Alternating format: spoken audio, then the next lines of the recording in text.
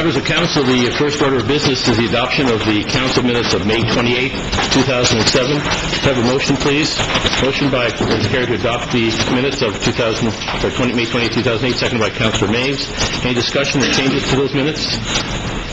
Having seen none, all those in favor? Motion is carried. Thank you.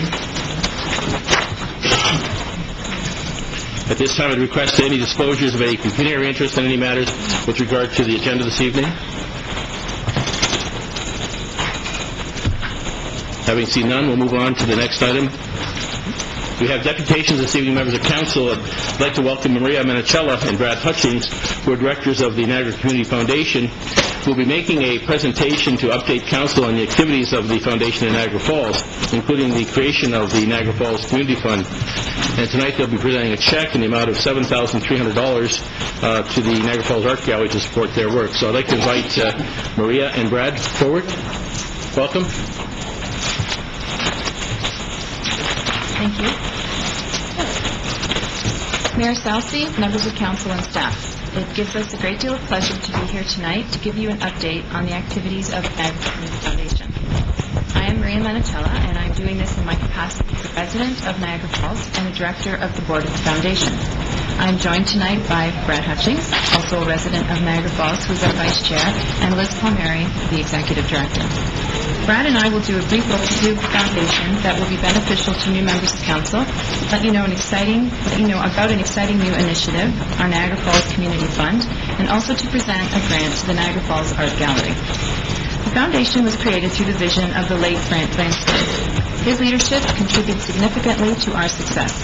Through his own family foundation, he became aware of the potential impact that a public community foundation could have and rallied the community in 1999 to support the creation of the Niagara Community Foundation. We were established to link donors' legacies to their community forever, and we do this by creating endowment funds that are held in perpetuity, forever, as a legacy for the community. Each year, a portion of the earnings on each fund are granted to charities, as directed by the donor on an annual basis. And since our launch in the fall of 2000, we have raised in excess of $5.3 million, held in more than 105 different endowment funds. This is a remarkable achievement since we started in 2000 with 2 gifts of $100,000 each.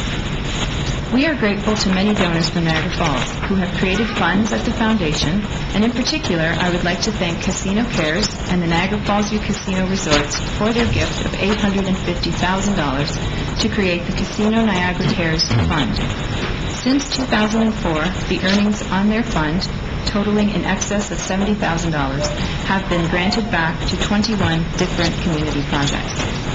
Since our launch, donors have set up funds to support particular charities, to support particular fields such as the environment or children and youth, to support Niagara-wide initiatives, or to support a particular community. What is important for all of you to understand is that the donations to these funds are never spent. The capital is held forever. It is just a portion of the earnings that are dispersed annually. Funds can even be established to support a particular municipality.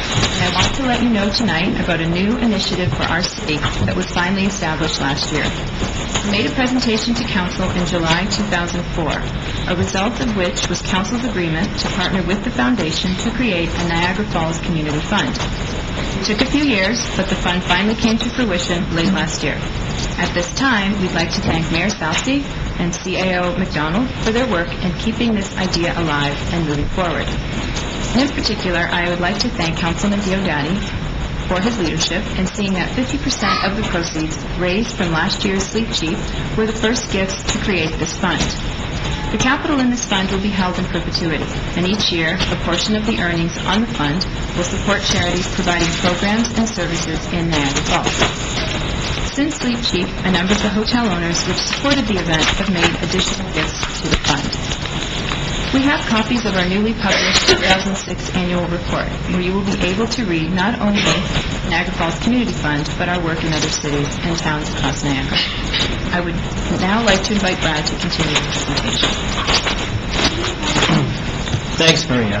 The Canadian country has a strong presence of community foundations. There's 155 Canadian community foundations with combined assets of approximately $7 billion and grants totaling $137 million.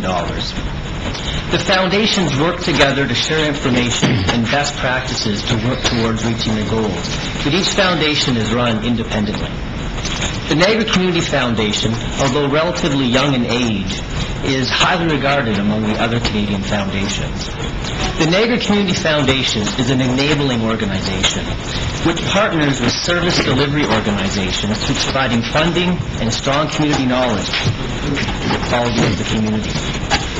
Service groups may consist of registered charities, municipalities, in a wide variety of fields, including the environment, social services, health, culture, heritage, recreation, and education program. We are very proud of the partnerships that have contributed to the successful development of the Niagara Community Foundation during the past 7 years. With over $5 million in assets today, grants last year of $484,000, and a strong network of volunteers and partnerships, the Foundation has a strong base to grow and further support and help the community. Volunteers are key to the Foundation. The Foundation has a very strong and dedicated group of volunteers. The board and the committees are made up of community leaders from across the Niagara region. Some of the volunteers from Niagara Falls include Ernie Morgan, Janie Palmer, Bill Amadio, Karen Steern, Randy Boyce, Eugene Oatley, and Anne-Louise Branscombe. The Foundation provides an opportunity for donors of all sizes to provide gifts that continue forever through endowed giving. This assists donors in realizing their dreams towards building and sustaining a better community. There are many ways that the Foundation can work with the residents and community groups to make a difference in the community.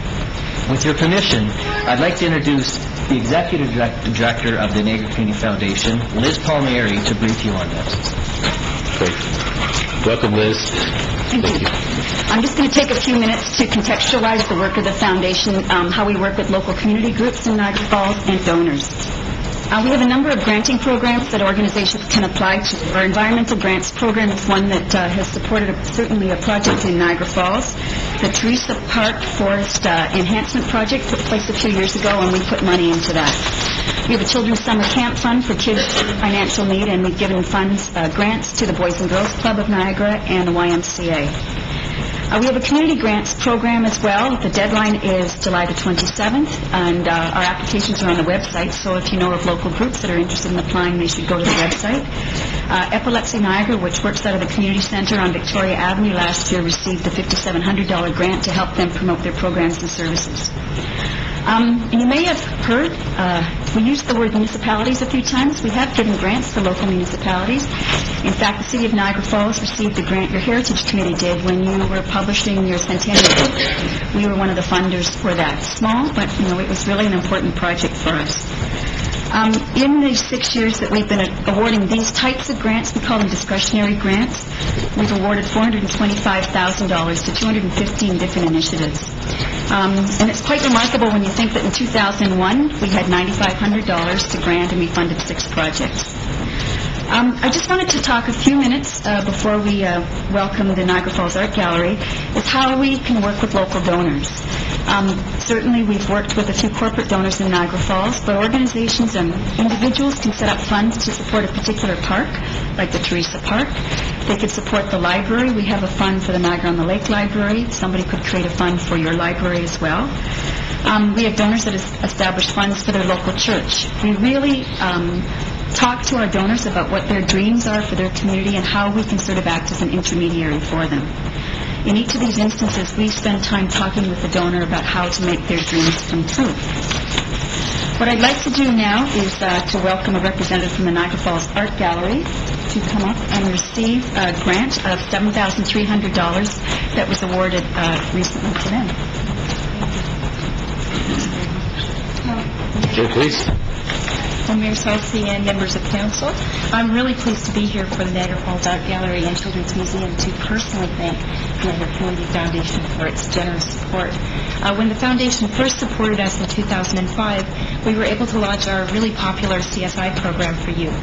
And it was an immediate success, so successful that that initial $4,000 investment translated into $20,000 in revenue in just the first year.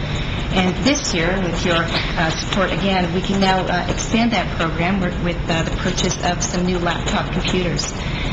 Students will appreciate more and faster computers, and they'll also allow us to take the program out into the community. They should also allow us to launch some new initiatives for youth, such as digital art or multimedia programming. So the Niagara Community Foundation can be confident in its investment, knowing that it generates sustainable programs for the community. And our very sincere appreciation goes out to the foundation. Thank you again.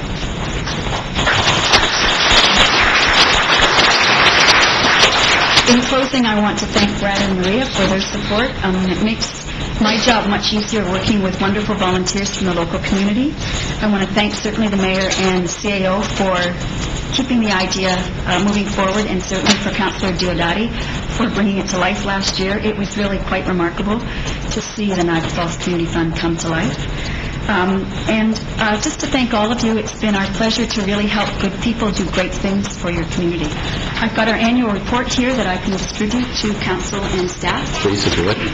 And Liz, if we can, we may have questions from members of council of the foundation. The members of council would like to ask Mrs. Palmieri if there's any questions you have for her.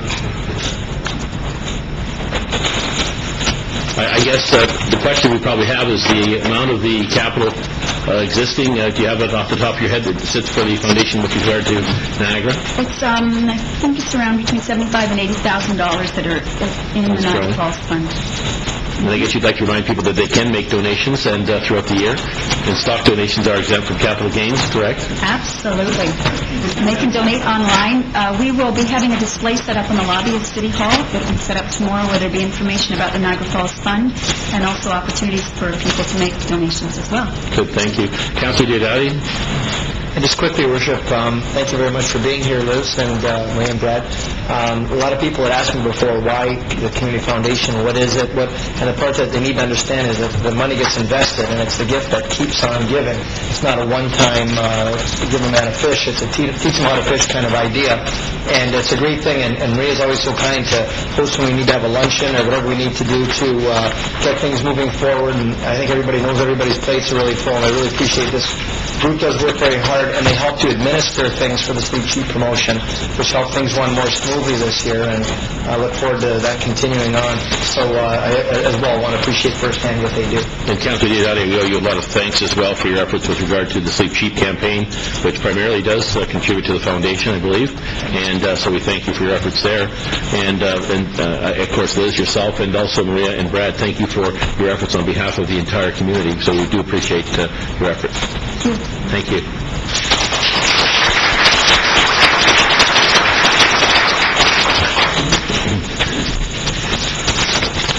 Moving on to the next order of business, we have a presentation with respect to the proposed new Boys and Girls Club of Niagara. We have individuals who will speak this evening with regard to the presentation. They're Mr. Todd Brown, who's President and Principal Planner with Monteith Brown Planning Consultants, along with Claire Tucker-Reed, President of Tucker-Reed Associates, and Jeff Wallace as Trustee with the Foundation and Boys and Girls Club. I guess Jeff will not be speaking. It will be, I understand, Joanne Head on behalf of the Boys and Girls Club. So welcome, everyone, and I'll turn it over now to Mr. Todd Brown. Welcome. Thank you very much. I'd like to thank Council for the opportunity to present this report. Our team, Monteith Brown Planning Consultants, along with Tucker-Reed Associates, the JF Group, and McLennan Yonko and Miller Architects, undertook this work along with a steering committee made up of both the city staff, councillor, and the Boys and Girls Club. Just some overview or background. Boys and Girls Club operates out of a 47-year-old building on Colt Street, and the condition of the building has continued to deteriorate. The club has requested a contribution of up to $5 million to replace their facility at another location. That proposal is for a 41,000 square foot facility with a 25-meter, 6-lane pool. a gymnasium, licensed childcare, program rooms, and I should note that this is almost twice as much space as the club currently has. The purpose of our study, our analysis, is to suggest both the facility size, facility and space needs of the proposed facility, to assess the market viability and potential impacts of the facility on the McBain Community Center, to examine options with respect to the facility location, and lastly, to identify reasonable capital and operating costs associated with the new facility. As I mentioned, the study was led by a new facility project review committee, which had equal representation from both the city and the club. A random household telephone survey was undertaken as part of the proposal, or as part of the project. As well, we consulted with the Niagara Falls YMCA during the process.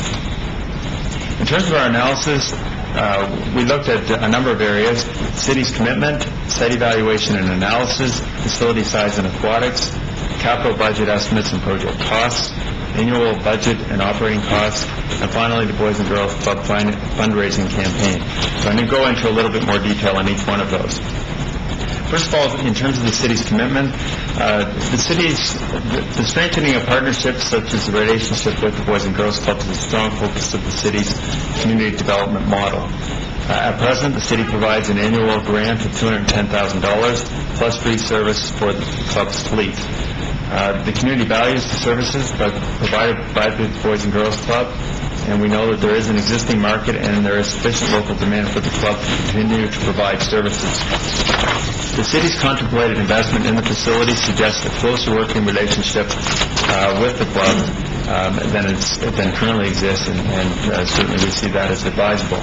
In terms of recommendations coming out of the city commitment, we believe that the city could approve one half of the capital costs to construct a new facility in principle, contingent on the following items: that the club undertake a successful fundraising campaign and secure the anticipated development contributions to garner the remainder of the capital costs for the project, that the club develop a viable business plan that establishes how the facility can be financially sustainable on a year-over-year basis, that the club assume all costs associated with any overruns, both in capital and operating, that the city enter into an acceptable long-term lease agreement with the club if the facility were to be built on city-owned land, if the facility were to be built on private land, that it be outside of the market area for the McBain Community Center.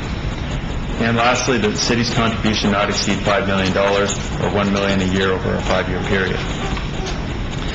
That the city honor its approval in principle for matching capital funds in a time frame of about 2 years, enabling the club to complete its capital campaign, and that the project principles used as a foundation for the study for the development of collaborative relationship be utilized. Now, I just want to go over some of the project principles because these are very critical. At the early stages of this study, what we found is that there were varying opinions in terms of where the study needed to go, the type of relationship that both the city and the club had existing, and where they wanted that relationship to develop into. And so from the early stages, we developed a number of project principles. These are fairly lengthy, but I think they're very important. Based on the vision and mandate outlined in the club's business plan, that both the city and the Boys and Girls Club work together to ensure that the facility's operating philosophy complements the department's mandate for the delivery of public recreation services.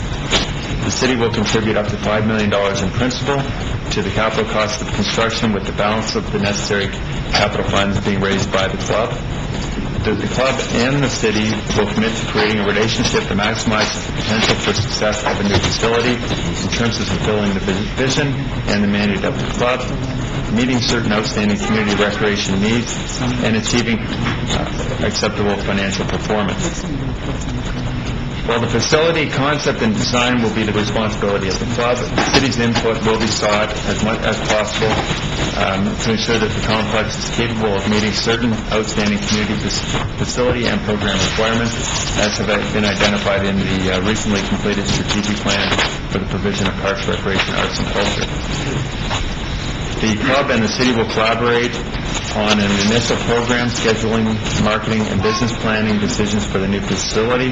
Responsibilities pertaining to the activities will evolve as the relationship of the entities matures. The club will operate and maintain the facility in accordance with standards set out in the simple documentation describing the relationship between both the club and the city. We know that the Boys and Girls Club would be responsible entirely for the financial performance of the facility and will absorb all financial risk associated with the operation. Therefore, the club will determine the merits and business sustainability of services requested by the city or others and make decisions associated with whether or not to incorporate those requested services into their operating strategy. In terms of recommendations, that in planning the development and continued operation of the club, the city and the Boys and Girls Club meet together on an ongoing basis and work together to ensure that leisure and support needs of the community are met. It is strongly recommended that the YMCA also be included in some of the ongoing consultation and coordinating processes. That the club and the city enter into discussions with respect to the purchase service agreement that sees the Boys and Girls Club deliver certain programs and services on behalf of the city in exchange for the annual funding that might include an operating contribution to the anticipated deficit. As I mentioned, we also undertook a site evaluation and analysis. As many of you know, the Boys and Girls Club already owns the site on McLeod Road that is approximately 1.4 kilometers from the McBain Community Center. The city also identified 3 park locations as potential locations for a new facility.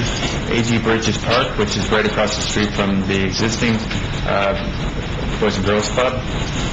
Palmer Park, which is at Stanley Avenue near the new arena site, and Kerr Park, which is between Cynics Avenue and Stanley Drive. Each one of those was identified on the map above. If you can see it, the X identifies the existing McBain Community Center location. In terms of our site evaluation and analysis, we developed a number of criteria that we thought were important to determine what would be a preferred location. The proposed Boys and Girls Club facility being built in close proximity to the McBain Community Center, we believe would have a detrimental impact, particularly on the pool usage and on revenue levels at both facilities.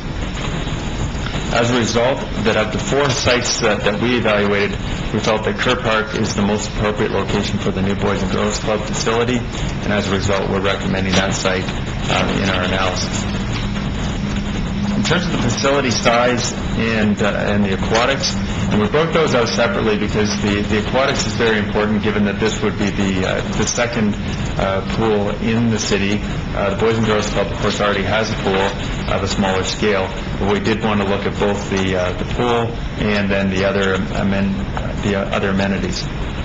Currently, the Boys and Girls Club has a membership that has increased by 63% since the year 2000, and program registration numbers are on the rise after a temporary decline. That temporary decline happened immediately after the Y was built.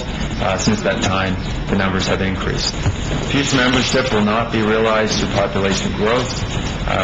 Both the child and teen population numbers are expected to decrease by approximately 9% over the next 5 years, after which they will stabilize.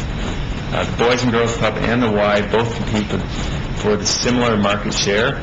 Currently, they each provide approximately 1,500 swim lessons. Both are projecting increases in numbers, and both are competing to attract the same age groups. The club has proposed a 25-meter lane pool. There is capacity, we note, in the McBain Community Center for additional recreational swimming and lessons in combination with the Boys and Girls Club of varying description. Licensed child care is an integral part of the club's operation and generates money to offset other costs associated with running the facility. The 41,000 square foot proposed club is not financially sustainable in our opinion, nor is the facility size necessary to serve the club's needs. Opportunities do exist, however, to scale back the facility, reduce or eliminate certain spaces. We're recommending that the club reduce the size of the facility from the 41,000 square foot footprint that they identified to somewhere in the order of 30 to 33,000 square feet, of which no more than 2,000 square feet would be pool surface area, and this would be reflected in a revised business plan that they would prepare. That the Boys and Girls Club reduce the pool size to a approximately 20-meter leisure pool type concept. Based on our capital costing estimates, we believe that the current 41,000 square foot facility would be just under $12 million to construct. That would include site development costs. This estimate is in current year dollars and will likely increase over time. This is approximately $2.67 million more than the club's initial estimates. Part of this discrepancy may be attributable to the difference in construction approaches as well as the quality of materials. By reducing the size of the pool on its own, we believe that a savings of somewhere around $1.05 million could be attained. Relating to that, the recommendation is that the club refine its capital budget estimates in its business plan based on the requirements of a scaled-down facility. Cost of inflation and potential financing impacts must also be assessed. That an independent consultant be retained to establish specific design guidelines to ensure that the quality of the facility is of a decent quality. With regard to the annual budget and operating costs, the proposed facility is estimated to have an annual operating deficit of approximately $201,000 in its first year of operation. That is taking into account the city's current contribution on an annual basis. Without the city's contribution, this figure would likely increase to somewhere around $420,000. By reducing the size of the pool, our analysis suggests that approximately $102,000 per year could be saved on the operating budget. Again, when we look at scaling down the facility, further savings could be had. The city and club must be prepared to address the operating deficits in the proposed facility, as the population will not grow and as a result will not generate the revenue to fully offset the expenditures over time. Annual increases in the city's grant allocation to the Boys and Girls Club may be needed and should be discussed right at the outset of the project. Recommendations that the Boys and Girls Club and the city recognize and plan for the potential of increasing operating deficits at the proposed center over time due to limited net increases in the child and youth population. The city should prepare to reevaluate the level of annual funding, currently at $210,000 per year, plus assistance on the club's fleet, that would be required to support an increased annual operating deficit of a new facility.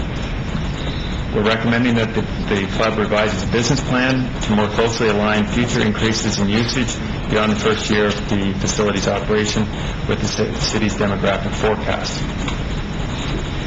That the operating budget projections of the club's business plan be realigned and refined to reflect the downsized building envelope, increases in occupancy costs, and achievable revenue as noted in our report. This revised operating budget must be provided to the city for review. That the club work towards developing actual costs for delivering each program type and service, including both direct and non-direct costs, in order to develop a pricing model and alternative revenue sources. And that the Boys and Girls Club commit to an annual contribution to the reserve for capital repairs and refurbishing. In the first 3 years of operation, we're recommending that this level be approximately 1% of the construction costs. Beyond that, 1.5% per year. Lastly, the last topic that we looked at was the club's fundraising campaign. The capital campaign is, we believe, quite aggressive at $3 million. There is also an indication that in-kind and development contributions of approximately $2 million would be able to be achieved by the organization. We have not been able to validate that at present. However, these contributions really cannot be assessed until the city provides its in-principle commitment to the $5 million. That the Boys and Girls Club revise its funding strategy based on the recommendations of the report is our final recommendation. We'd be pleased to answer any questions of council, and I'll ask Claire to join me for any specific questions you may have. Thank you, Mr. Brown. Claire, are you going to make a presentation as well? No, Your Worship, we've included my part of it in the presentation. Great. Members of council, do you have any questions for either Mr. Brown or Mrs. Claire Tucker-Reed? Yes, Councilor Iannone. No question, Mr. Mayor. I just want to thank you. I had the opportunity to be a part of that committee, and it was a great learning experience. I was very glad to see the recommendations come out of it. I was very glad to see the polling results from the survey that they did, and I thought that was information we needed a couple years ago that I'm thrilled that we have now, and I'd like to reserve to my right to speak till after the other presenters are speaking, and then I'd be happy to move the recommendations. Thank you. Thank you very much. And now representation from the Boys and Girls Club. Joanne Het Turner. Welcome. Your Worship, Mayor Salsi, and members of City Council, thank you for the opportunity to speak today with respect to the feasibility study that was prepared by Monteith Brown Planning Consultants.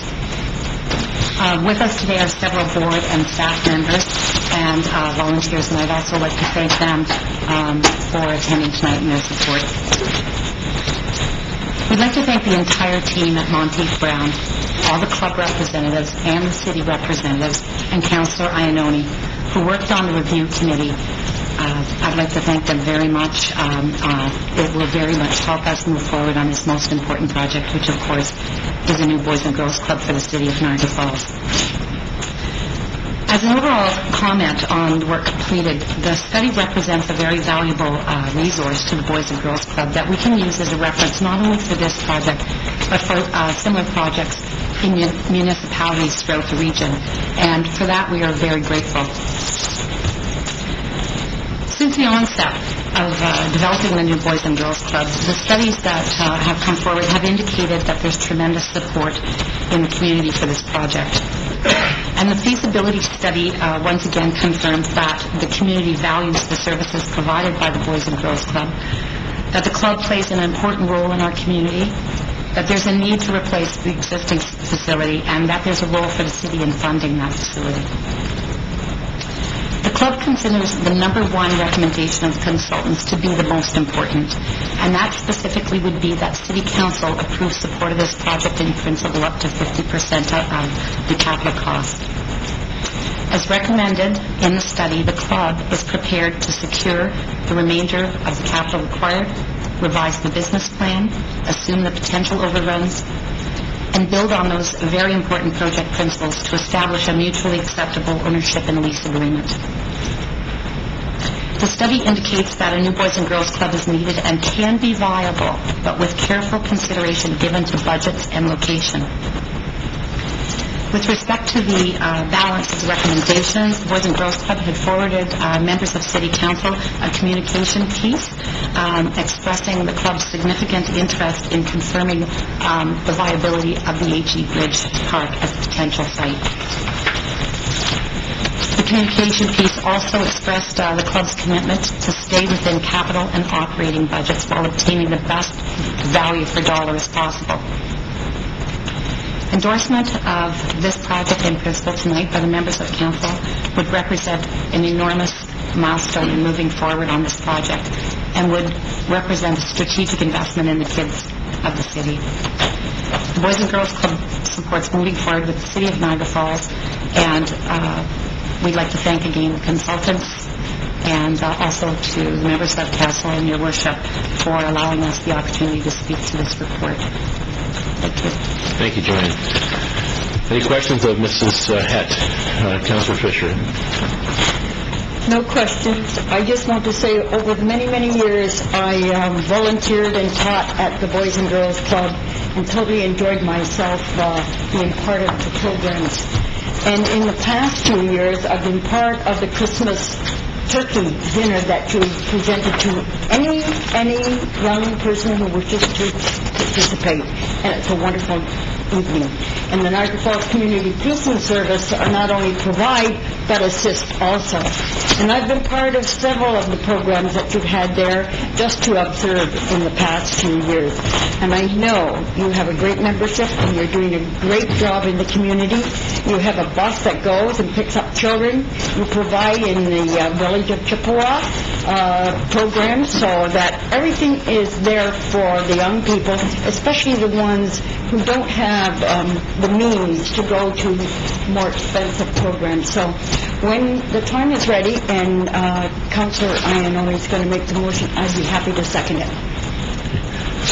Thank you very much, Mrs. Hatt. We appreciate your attendance this evening. Thank you. Members of the council, we have before us a report 2007-15, and we do have our Director of Public Works here who may wish to make some comments. Director of Parks and Rec, I should say, who may wish to make some comments. Denise Morrissey, do you wish to make any comments, Denise? Through your worship, just to clarify, obviously the recommendations on behalf of staff, and we were a great part of this analysis with the team, are itemized for you. Just to clarify, though, that some of the recommendations are quite specific, and I would draw your attention to C, which lists some of the things that we think are fundamentally critical to the revised business case. Wanted to emphasize I, and I think that's been reiterated by both the consultant team as well as the Boys and Girls Club in their follow-up commentary. The second was that the revised operating budget, from staff's perspective, needs to draw to your attention the consideration of any net operating increase that the city would be considering, and that we have qualified that based on the $220,000 per year that we would expect as staff, outside of the direction of council, that would be held at a minimum or not significantly increased. Right now, whereby you go from 210, even by reducing the pool cost from 109, you still would be looking at an $80,000 to $100,000 minimum increase in 2007 dollars. And obviously, the capital inflation in the construction industry, depending on when this would be built, would have a bearing on long-term operating costs. So I felt that was critical to draw to your attention. This was fully itemized in the consultant team report, but it's been highlighted by staff. The other thing that was critical to us as well was a revised fundraising strategy in terms of validating the $2 million in-kind contribution.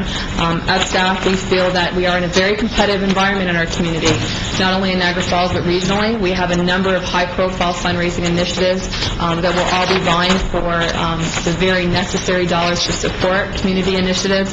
So putting that in context is critically important, we think, to the long-term viability of such an expensive and large investment on behalf of the community.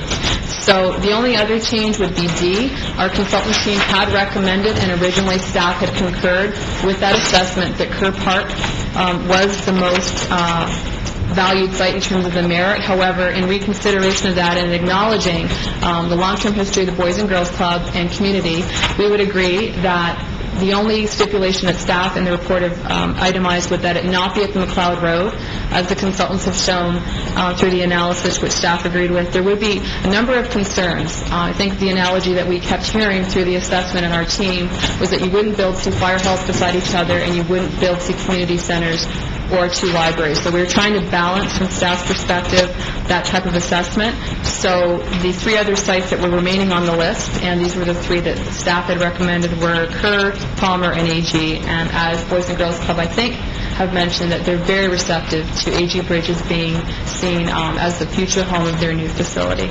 And that would conclude staff's comments. Thank you very much, Ms. Morrissey. We do have questions. I think, Councillor Iannone, you raised your hand.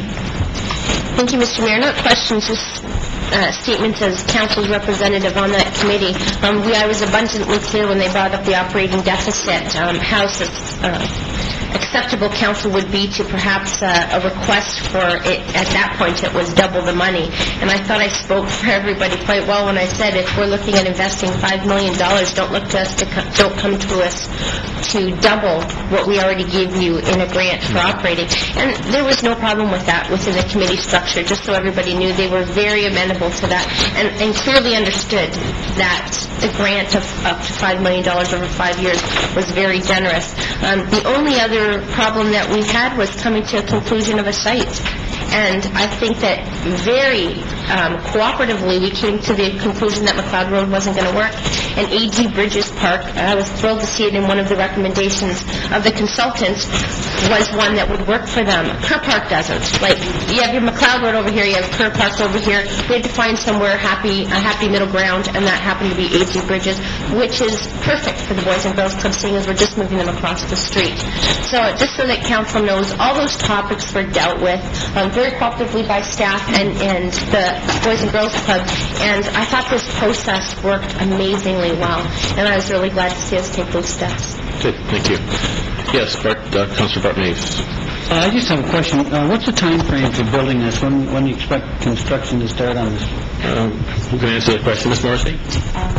Based on the current assessment, we'd be looking at completing it in 2011, and usually a 16-month build time, depending on that. I mean, maybe Mr. Brown can comment more on their feasibility assessment. Mr. Brown? Yes, about an 18-month construction time frame, and I think it was 2011 is sort of the target. Are you saying in 2011, or? Yes, sir.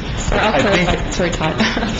I think that is an item that would have to be clarified, specifically the time frame, but it's in that range is what I think that the Boys and Girls Club had anticipated. But there is a capital funding campaign that needs to be taking place and so forth. So, Mr. Brown, we're going to ask our CAO to make comment on that.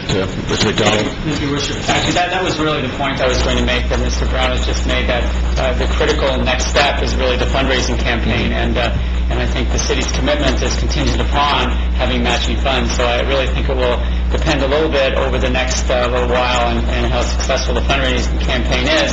And once we know we're solid financially, and then we prepare a bit of a construction project, which then would take probably 18 months. But the fundraising campaign is the critical first step, because without a success with that, we won't be going forward with the city's commitment. Councilor Davis? No, the reason for my question, I'm thinking down the road when our arenas are finished, we're going to have Stanford Arena, and that's pretty much the center of the city. I think wouldn't that be a good location at some point? I mean, we're going to have to knock that down, I think, and we own that property. Wouldn't that be a good location? I'm not sure, Your Worship, if that site was looked at. We're looking at 09 before that becomes vacant.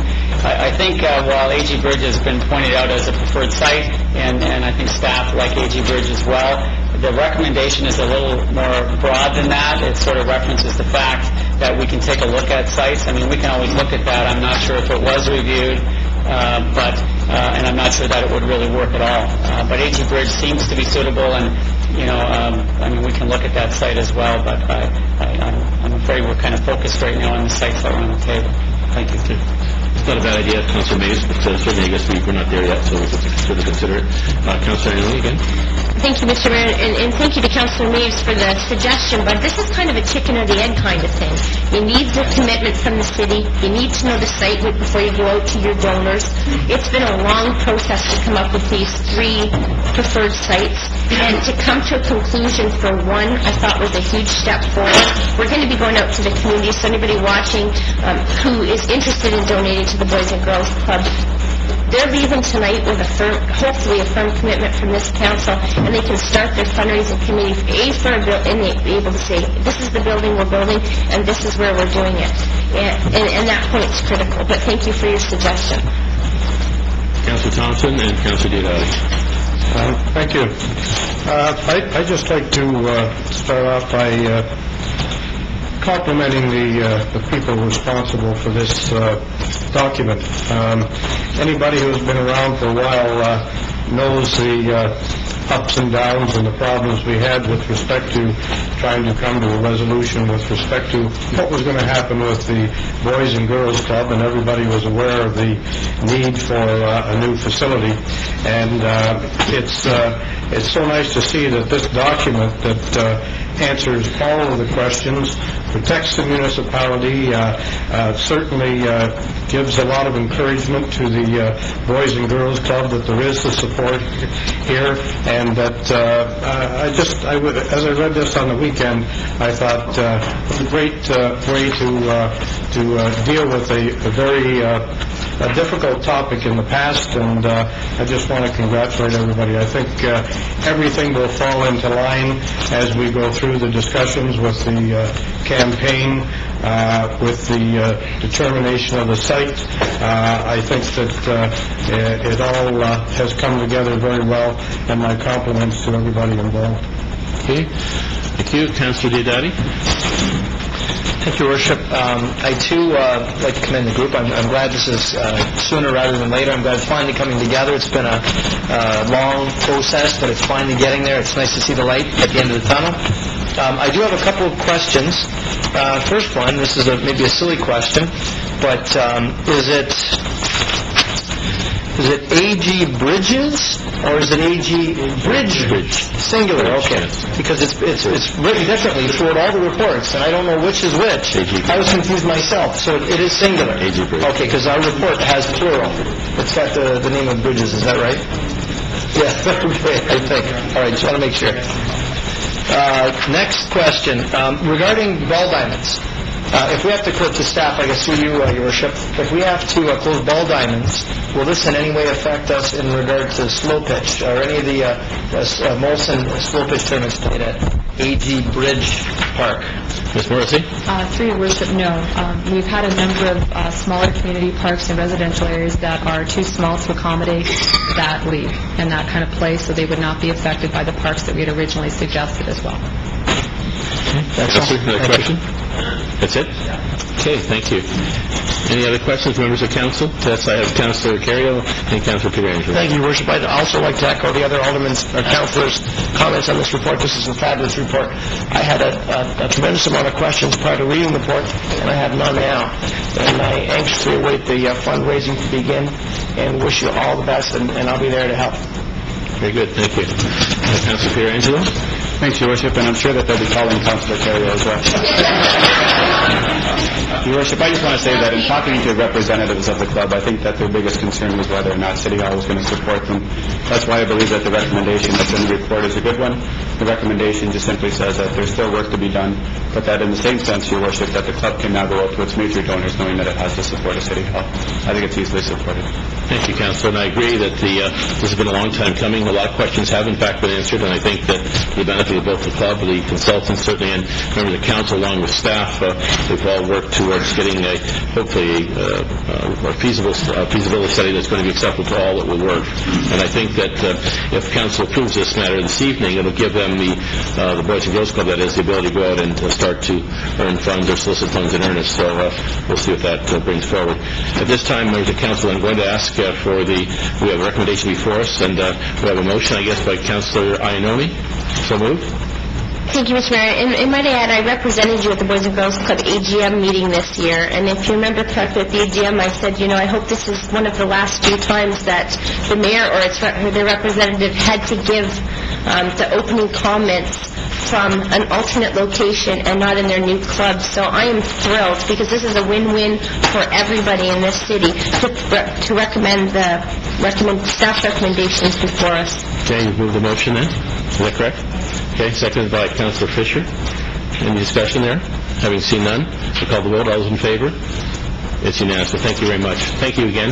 Appreciate it. Good luck on your fundraising, and we'll certainly be behind you. So we wish you the best.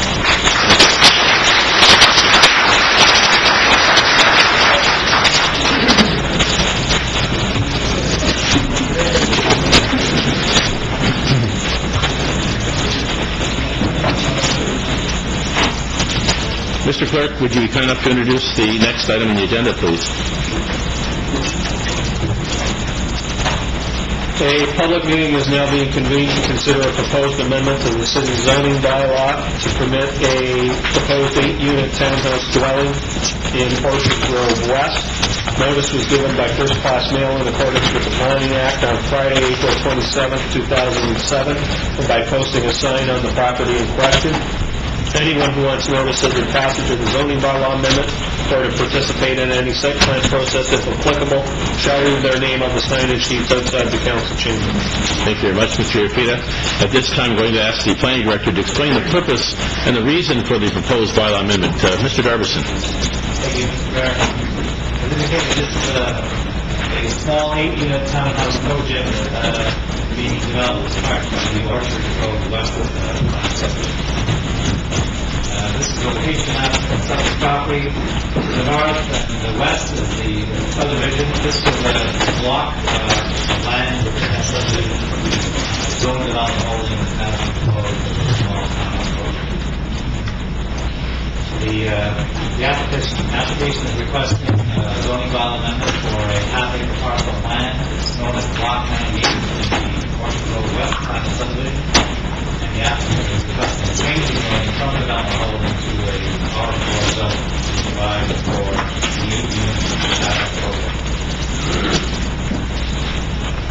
This is a site plan.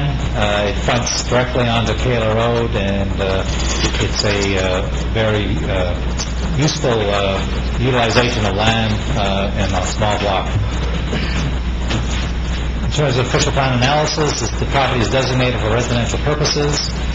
Medium-density housing is permitted within plans of subdivision where they're compatible with surrounding uses and are located on the higher volume roadways. The proposed development is appropriate development for the land, in that it was slated as a block of land in the original plan of subdivision. It fronts on Kayla Road, which functions as a ingress and egress point for the particular development. It does not impact on the residential subdivision per se. The surrounding development is low-density residential, and the traffic generated by this development will be directly on the Kayla Road. And the project is small in scale and should fit into the surrounding fabric of the neighborhood fairly nicely. In terms of zoning, the property will be rezoned from development holding to R4. Zoning modifications are included in the proposed application because of the configuration of the lot. Some general changes to the front and rear yard setbacks, for example, and attached garages illustrated in the site plan may or may not be included within the development, but our concern would be the allocation of sufficient parking, and that will be provided. In terms of our general conclusions and assessment of the project, we believe it's a good infill project. It meets the official plan criteria for locating medium-density housing in our community. The townhouses will provide a good transition between the single-family development to the north and west to a tourist commercial block that is located to the south, and the project will provide additional housing choices for residents who wish to live in this area. It's our recommendation that council support this particular development as outlined in this report. Thank you very much, Mr. Darvison. Members of the public are advised that failure to make an oral or written submission at this public meeting could result in the Ontario Municipal Board dismissing any referral that it receives if the party has not made an oral or written submission at this public meeting. Council will hear from anyone at this time who wishes to speak to the proposed bylaw amendment other than the applicant. Anyone other than the applicant who wishes to speak? Is there anyone other than the applicant who wishes to speak to this proposal? Okay, having seen none, at this time the council will hear from the applicant or his representative.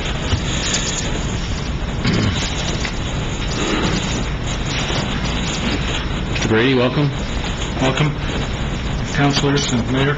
I'll be very brief this evening, as there's not much controversy associated with it. This is a small, smart growth type of development. It is a part of the overall plan that was put in for Orchard Grove West. This block was identified as a part of that.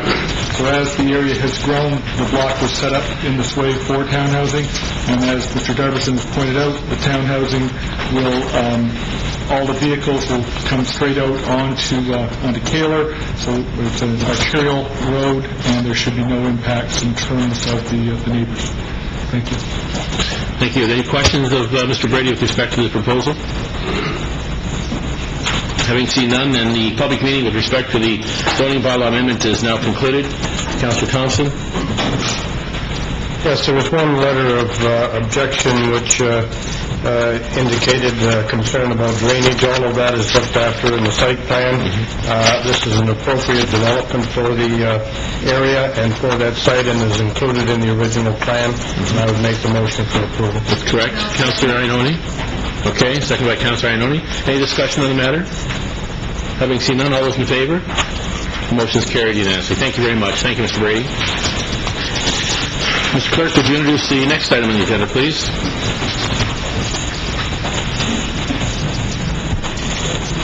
A public meeting is being convened to consider proposed amendments to the city zoning bylaw to extend tourist commercial zoning with site-specific provisions over Union Avenue. Notice was given by first-class mail in accordance with the Planning Act on Friday, April 27, 2007. Anyone who wants notice of the passage of the zoning bylaw amendment shall leave their name on the settlement sheets outside the council chamber. Thank you very much. Once again, I'm going to call on the planning director to explain the purpose and the reason for the proposed bylaw amendment. Mr. Darvison? Thank you, Mr. Mayor. This is a property that was sold by council for a 7-story hotel. In that discussion, there was concern about accommodating some parking provisions for an adjacent church, and as a result of the decision on the rezoning, council directed us to proceed to investigate a land exchange, and therefore this application this evening actually is a city-initiated zoning bylaw amendment, and I'll explain further in a moment.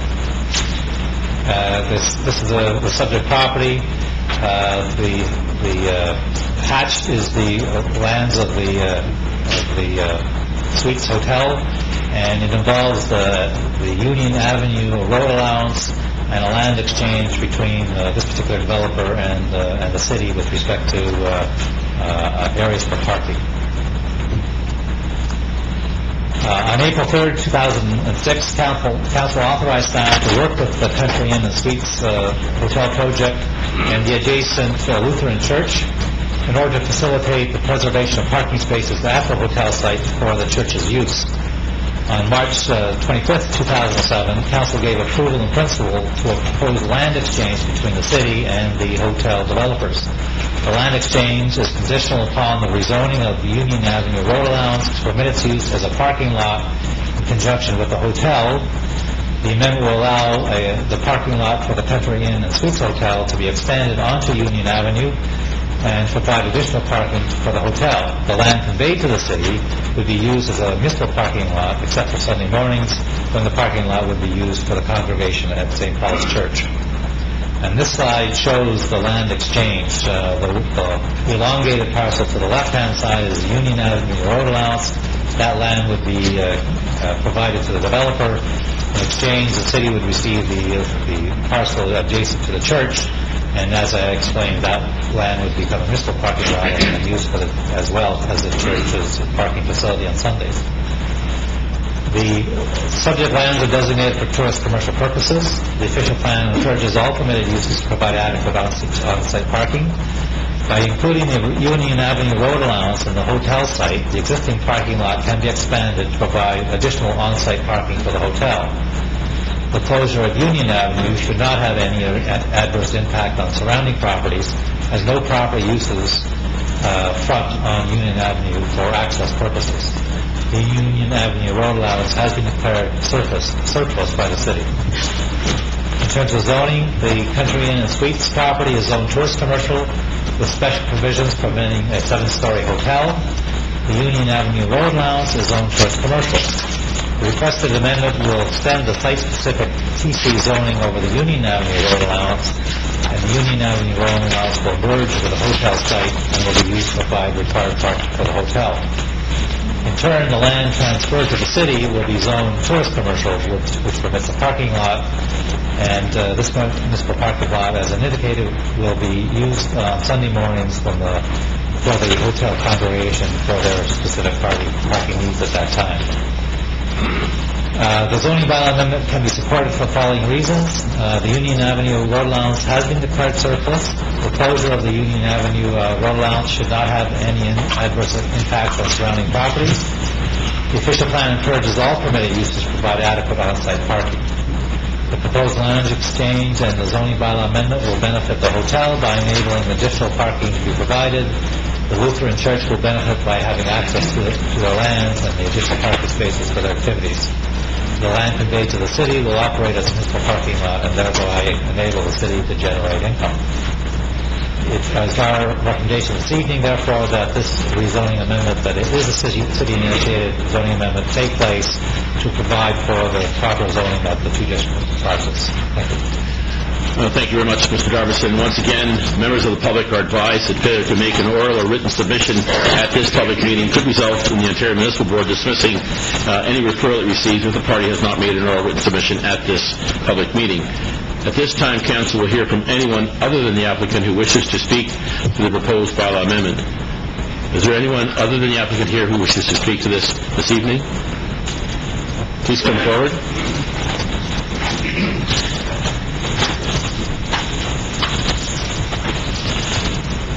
Welcome. Will you kind of introduce yourself, please? Yes, your name and address, please. My name is Kyu-tae Kim. Thank you, Mr. Kim. Niagara Korean Presbyterian Church. Thank you. Sting Street. Some council didn't got yet our recommendation, so I brought 12 copies. Please divide them if somebody knows that. Yes, Mr. Kim, we have your letter. Is that the same thing you're circulating? We have, yes. Is there additional information? Yes. Okay, thank you.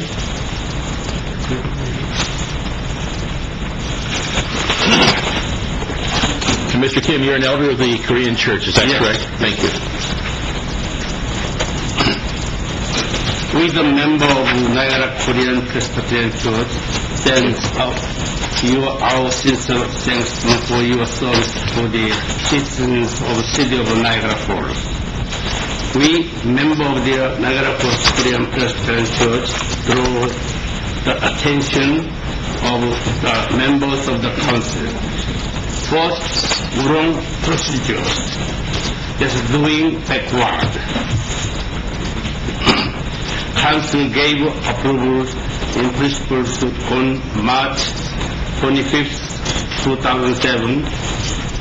They considered the St. Paul Street Church during the process but the developers already finished making parking lots crossing Union Avenue before having public hearings.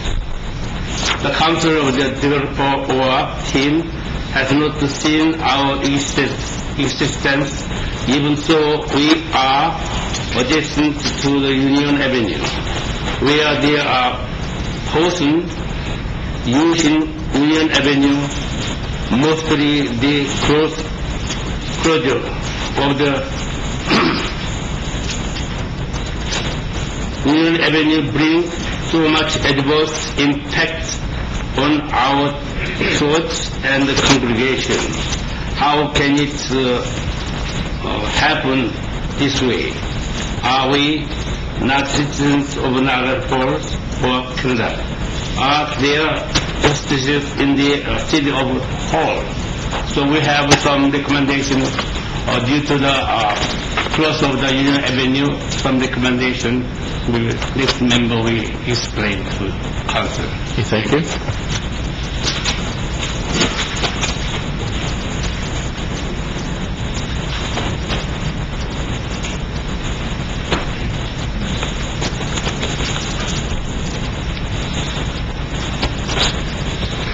Welcome, sir. And would you be kind enough for the record just to give us your name and address? Yes, my name is Sung-Il Chung. Mr. Chung? I'm from Niagara Falls Korean Presbyterian Church. Thank you. Yes, the recommendations are that the importance of Union Avenue is that it cuts off the natural traffic flow of the street, and it causes heavy traffic, and it does not ensure the protection of the public, and Union Avenue cannot be declared as surplus. We're requesting. Mr. John, can I interrupt you? Could you speak a little louder, please, so we can all hear you? Thank you. We're requesting a compensation in order to make the traffic easy. Allow us to park at the public parking lot or at the hotel parking lot of the Union Avenue side. So you're asking for the council to give consideration in this rezoning to allow your church to park either in the parking lot, the public parking on Kitchener Street, is that correct? Or in the newly created parking lot? Yes, newly created parking lot on the Union Avenue. Okay. Mr. Darvison, could you address that matter? That's a fair question to the council. the impact, is there... Certainly. With regard to the impact in the church, they're losing, I guess they're saying they're losing some frontage on Union Street where they park? We understand that their congregation has utilized Union Avenue before for their parking and elsewhere in the neighborhood. And obviously the concern is that they're losing that parking and they're looking for other considerations. Okay, thank you. Thank you very much, and I understand the CO is directing me to the Director of Public Works. Mr. Darverson, can you address the issue as well, please? Mr. Bilwick, sorry. What did I say? Through your worship. With respect to the loss of parking, in the past, I mean, we've had with St. Paul's Church, had an agreement with them to use the Kitchener Street lot on Sunday mornings for religious services. We've done that for a number of churches throughout the city, be it on street or in where there's paid parking to allow that. Staff would be willing to meet with the Korean Church to talk about their needs and providing them some additional spaces for Sunday mornings during their religious services. Okay. Thank you. Mr. Chung or Mr. Kim, would you like to come forward? Would that suffice? Come forward, please. This is somebody else. Sure. And your name, please, just for the benefit. My name is Doug Kim. Mr. Kim again? Yes. Korean Presbyterian Church. Yes. Located at 4890 Kitchener Street. Right.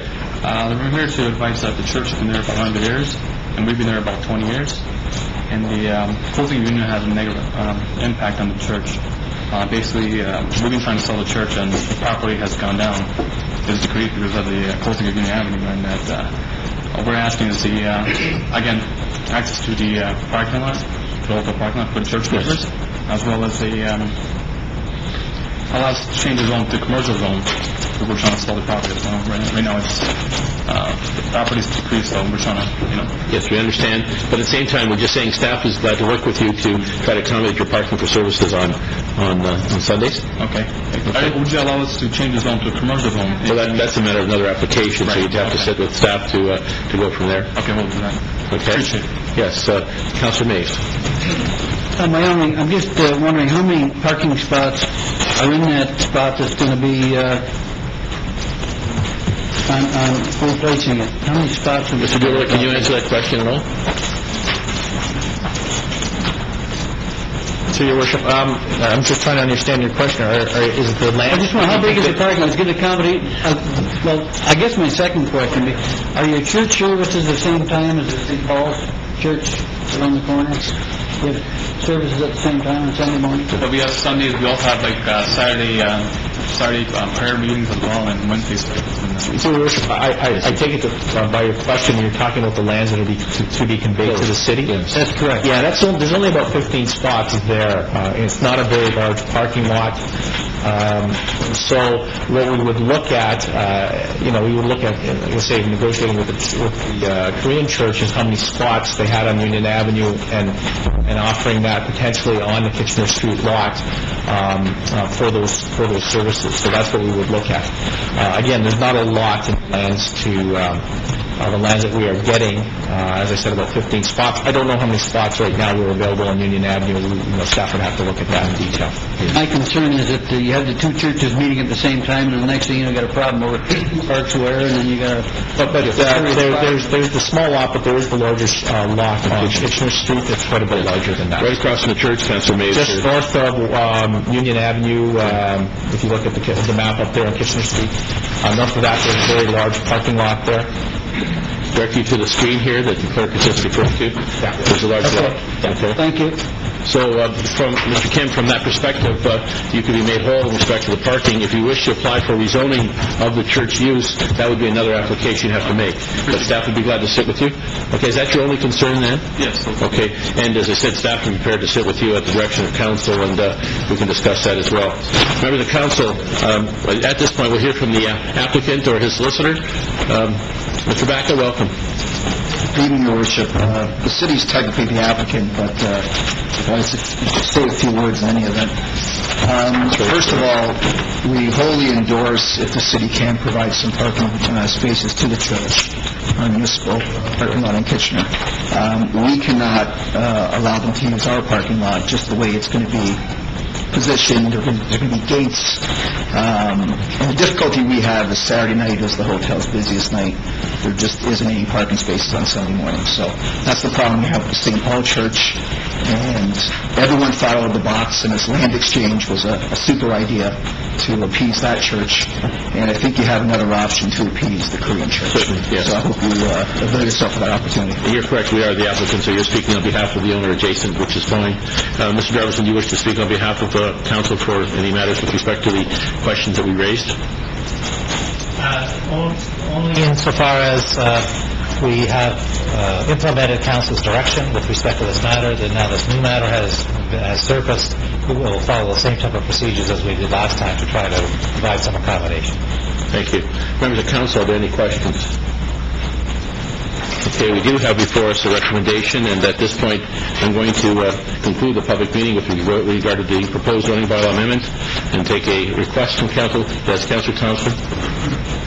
Yes, I know that this has been going on for quite some time, and this was an arrangement that I thought was all finalized, and everybody was happy with it. I'm rather surprised to see the delegation and the opposition that came at the last minute, but I think there is a solution to that, and I would like to make the motion to approve the recommendation as outlined in the report, along with the added comment that they work with the Korean Church congregation to resolve their parking issues, similar as they've done with the Lutheran Church.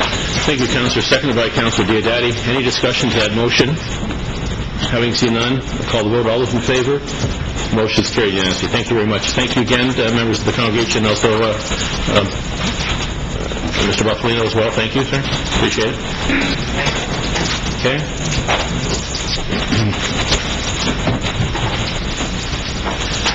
Members of council, we don't have anything in writing at this point from the representation. We have present members of the BIA, and I'd like to ask your indulgence. There was a request. They were not included in the agenda. There was a request made more recently, a verbal request, but it would come to council as to whether or not they should be allowed to make a presentation this evening. So, at the pleasure of council, we have a request and delegation from the BIA downtown to make a comment or read a letter. Councilor Diodati?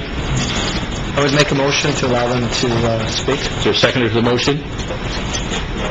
Councilor Carrion? Okay, a second. Any discussion to that? Having seen none, I'll call the vote. All those in favor? Motion is carried. Thank you. Making the presentation tonight is Mrs. Ulrike Gross, is it correct? That's correct. And the council has not had the benefit of seeing a letter yet, so you have some correspondence that you're going to share with us, I believe? I do. Okay. Mayor Salsi, members of council, thanks for giving me a few minutes of your time. I am going to read a letter from the Downtown Board of Management, and it is dated May 24th. Dear members, the Downtown Niagara Falls Board of Management currently represents 58 property owners and 106 businesses, all of whom have a strong interest in moving forward the revitalization of downtown Niagara Falls. Aside from the fact that it is critical to our members' businesses and investments, we believe it is of vital importance to the health of the city as a whole, and that it will provide the residents of Niagara Falls with a place to live, work, meet, shop, and play. It will restore the heart of the city for the residents and show the visitors we take pride in our city. The Board of Management has offered its resources to and is working closely with staff at City Hall through our consultants PKF in preparing a comprehensive report and presentation for Council. We believe you will find our story compelling. It is with disappointment that we heard about Council's recent vote to remove $12 million for the revitalization of downtown Niagara Falls from the city's capital budget. We would prefer that such a decision be deferred until studies that are currently underway can be presented to Council. However, we are confident that the presentation will show not only the ability to accomplish this project, but also the need. We wish to take this opportunity to reach out to Council As such, we invite you to call us with questions, concerns, suggestions, or to attend one of our meetings in person. We will support you and help you in any way we can to give you confidence that voting in favor of revitalizing the downtown is the right thing to do. Our Secretary, Dorothy Duncan, is available to answer questions or to discuss your suggestions Tuesdays through Thursdays at our office located at 4400 Queen Street.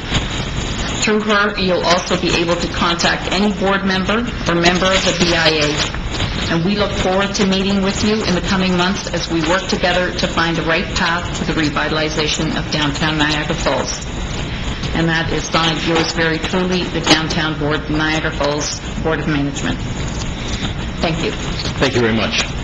We'll take that into consideration, and I will have a letter to circulate to members of council that I believe has been forthcoming from the BIA. Any comments from members of council? Okay, thank you very much. Thank you, ladies and gentlemen. Move on to the next report, if I may.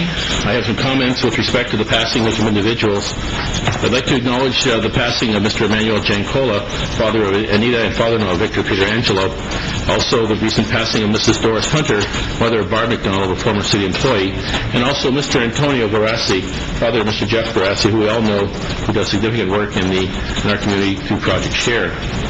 The heartfelt thoughts of members of council are with the families, and we mourn your loss of your loved ones as well.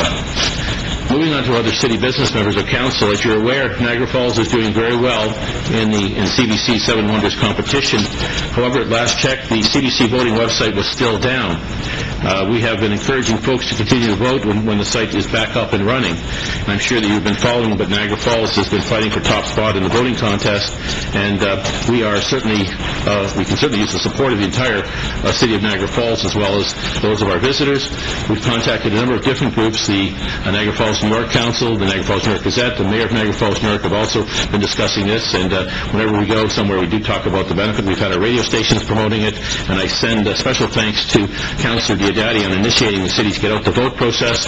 He and staff member Dale Morton have been busy preparing banners, booking ads to remind people to vote, and contacting schools to get the word out. Also, I've been in touch on a regular basis with the local media, encouraging residents to vote, and have had the opportunity to speak with many of you who have contacted my office or who I've seen in the community. I've had discussions directly with the Osprey News and Niagara Falls Review, and we hope to have banners erected as well. We do have an extension of time, as you know, till next week, to the end of the month, I believe. So thank you for your support so far. Keep spreading the word. We can all use your support to keep Niagara in the top spot. Over the past several weeks, there have been some significant events in our city, and most recently, Rick Rose School of Music had their year-end of concert on May 25th. It was wonderful to see so many families and music students in attendance to perform at their year-end music concert at Kingston College. The students showed off wonderful performances on Friday evening, and this concert was a musical highlight this year in our community. We also had the fortunate distinction of designating Cummington Square on May 26th. After much work to make this happen, the community partners that were able to come together to make this designation a reality are to be commended: the Niagara Falls Municipal Heritage Committee, the Village of Chippewa Citizens Committee, and the Royal Canadian Legion Branch in 396 in Chippewa. On Sunday, Culture Fest was hosted by the Mayor's Youth Advisory Committee. I'd like to congratulate the students on the Mayor's Youth Advisory Committee who organized and hosted this fabulous event this Sunday at the McBain Center that brought together various culture groups in the city, and I certainly enjoyed viewing the colorful displays and seeing the lively entertainment. In upcoming events, I'd like to bring to the attention of the members of the community the Chippewa Lions Club public meeting regarding problems at the park on May 31st. There will be a special meeting, and I was contacted this afternoon regarding a public meeting to be held on Thursday, May 31st at 7 p.m. at the Chippewa Lions Club. They have invited the Niagara Regional Police along with neighbors and have asked that I extend an invitation to members of council to attend the meeting to discuss recent problems at the park. Issues they will be discussing stem from reports of drug and alcohol abuse as well, and there's a very important meeting to attend. I would hope that you'd make every effort to do so. Also, Ontario March of Dimes National Access Awareness Week, May 31st. On May 31st at Lakeside Park in St. Catharines, local representatives will be paying tribute to business and organizations that help remove barriers in the community for people with disabilities. The 85th anniversary of the Niagara Falls Lions Club will take place on June 1st. That's a Thursday evening at the Niagara Falls Lions Club. They're celebrating their 85th anniversary. The Niagara Falls Lions are the third oldest club in Ontario, and that celebration will be held at the Delphi Hall to recognize the Lions Club dedication to our city. There will also be taking place the 20th anniversary of Cavendish Manor on June 2nd. Saturday, Cavendish Manor will celebrate their 20th anniversary. The public is welcome to attend between 12:30 and 4 p.m. I'd like to wish Cavendish Manor congratulations on this milestone. Look forward to visiting residents and staff during their celebration on Saturday. Also, once again this year, we'll be hosting the Rural Medicine Week on June 4th. During Rural Medicine Week, we will have the opportunity to welcome medical students to Niagara Falls and to ask these young people to consider our city as a place to set up their practice in the future. And I'd like to call on Mr. John Bean, who has a special announcement, I understand, so I'll invite him to the podium. Mr. Bean, if you don't mind, members of council, is going to take one quick minute. He has something unique to share as a fundraising effort. Mr. Bean? Thank you, Mr. Mayor and Council. On Thursday, June 14th, Niagara Falls Rotary Club will be having an annual golf tournament, and one of the major prizes is a Buick Allure, $35,000 value. The next one is a prepaid $25,000, all expenses paid funeral.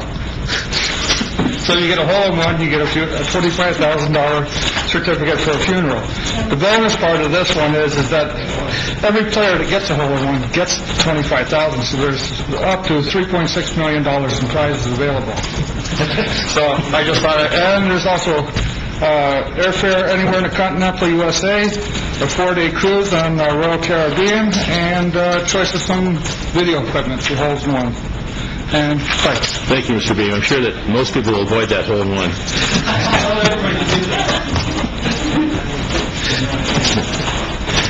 Thank you. The next order of business, members of council, communications and comments of the city clerk. We have a number of items on the agenda. How do you wish to deal with them? Yes, Councilor Wayne. Receive and file the first one, approve the other four. I'm sorry, receive and file the first? And approve the other four. Okay, the motion by Councilor Wayne, receive and file the first.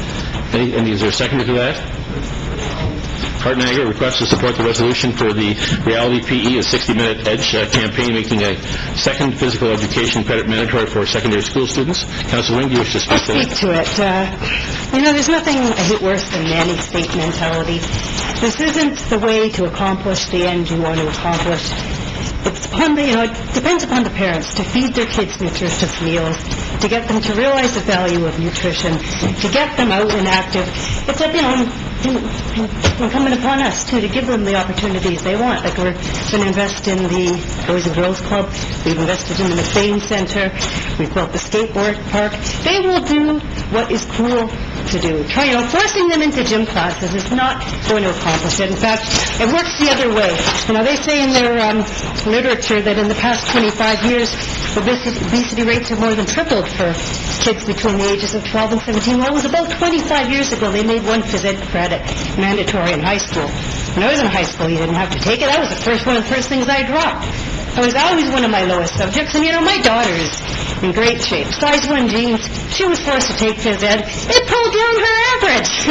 This isn't the way to do it. There's other ways, better ways to accomplish this. You're going to have a detrimental impact on the marks of smart kids who are working really hard to get into the university programs that they want. It'll pull down my daughter's average, it'll pull down other kids' average. They don't, the way these programs are structured, they do a little basketball, they do a little volleyball, they do a little soccer. They're forced into team sports that a lot of them really aren't interested in. If you want to get kids active, there's lots of other ways. Someone like bicycle riding, someone like walking, someone like skateboarding. Encourage them to do something that they enjoy doing, and hopefully they will continue that for the rest of their life. This just wastes everybody's time. And my own daughter, who struggles with math, said, if you're going to make something compulsory in high school, add something else that's compulsory, make it another math. This is the 21st century. We've got to prepare our kids for the future. Phys ed is not the way to do it. Well, we don't have a second to the motion yet. Is there a second to the motion? No, there isn't at this point. So let's deal with these individual members of council. So we have a request to support the resolution for the Reality PE 60-minute EDGE campaign from Heart Niagara, making a second physical education credit mandatory for secondary school students. Preference of council? Moved by Councilor Ioannoni, seconded by Councilor Diodati. Any further discussion? Having seen none, all those in favor? 1, 2, 3. Opposed? 1, 2.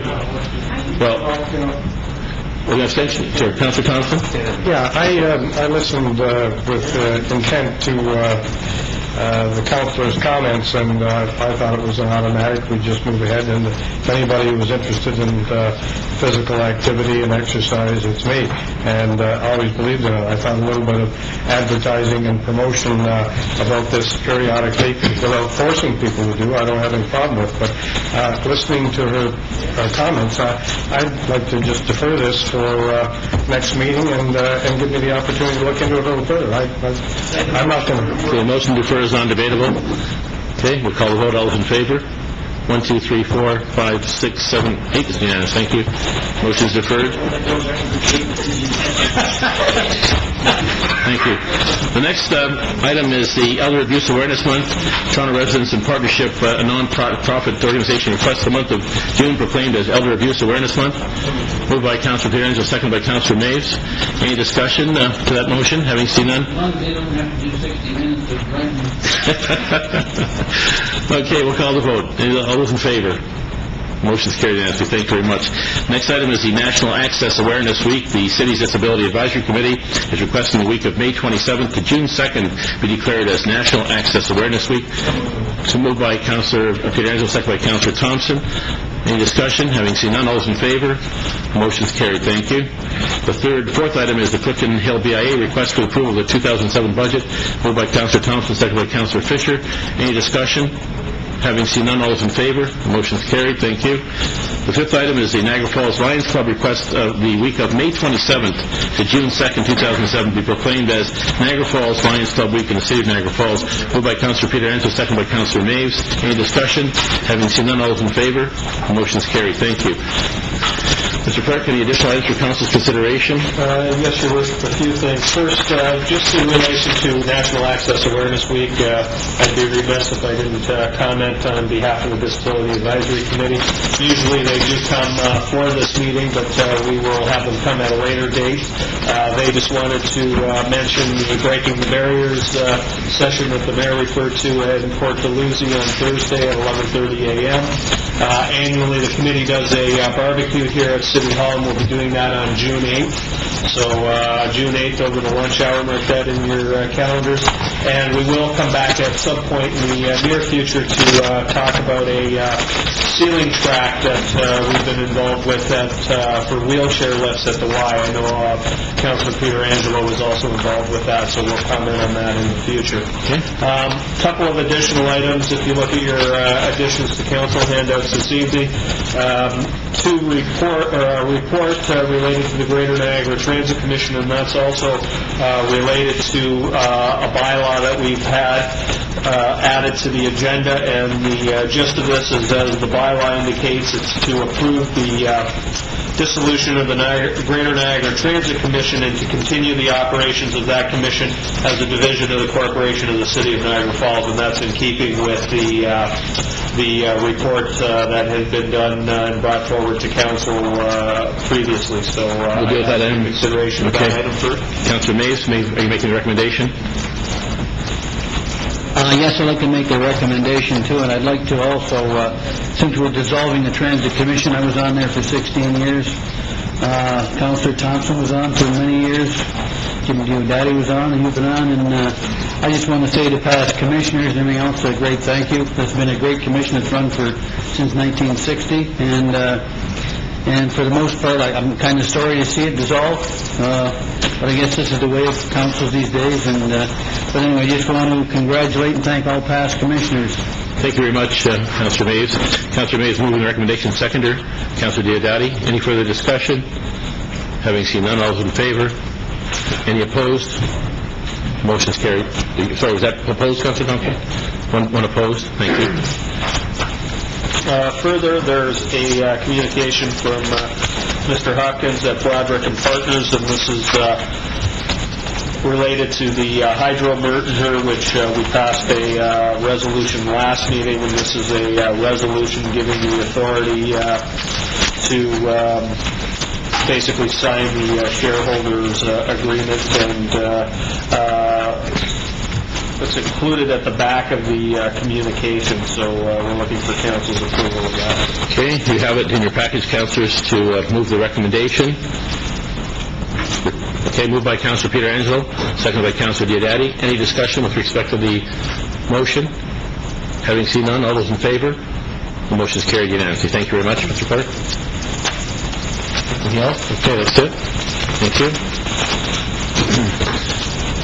Members of council, we have the matters of the consent agenda before us. I'm sorry, corporate services. Ratification of corporate services will call on Councilor Peter Angelo as chair. Sorry? Thanks, Your Worship. You're welcome. Thanks, Your Worship. I actually have minutes from two meetings, minutes from the May 16th meeting as well. So minutes from the May 16th meeting are as follows: that the 2007 general purposes budget be approved as presented with an amendment to include a grant in the amount of $1,500 for the Child Advocacy Center.